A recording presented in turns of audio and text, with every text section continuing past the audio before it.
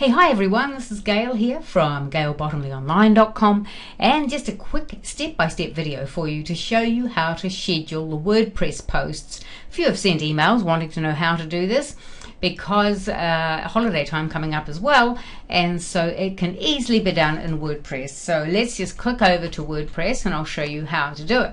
So I'm in the back of my WordPress and I've just put a test post here, and this is a test post here, and of course you'd make it all pretty, you'd bring in everything here, you'd write a proper post, and as you go along you would save as a draft. Okay, so you just keep saving it till it's all exactly as you want it to look like. And instead of coming across here to publish, instead of doing that, you just go above there to publish immediately edit. You click on that, and here you can set up exactly how you want it to be done.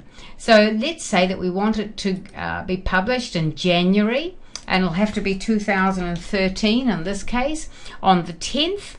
And we can even change the time here. You can do it whatever you want, and then you just go OK, and you'll see here it says schedule. So you just click on the schedule, and that's it, it's done. Now you might want to do 4 or 5 of these, or set them up so you can maybe you have some spare time and you want to set up 4 or 5 posts, however many you want. You can set them all up and to come out at different times of the day or the night or the month or the week, whatever you desire. That's how you can do it here. It's very, very simple.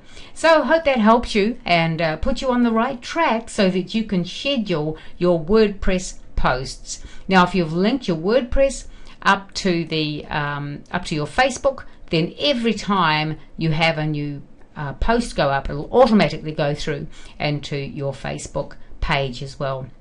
So that's it. This is Gail here from GailBottomleyOnline.com and how to schedule a WordPress post. Hope that's been helpful. Catch you online.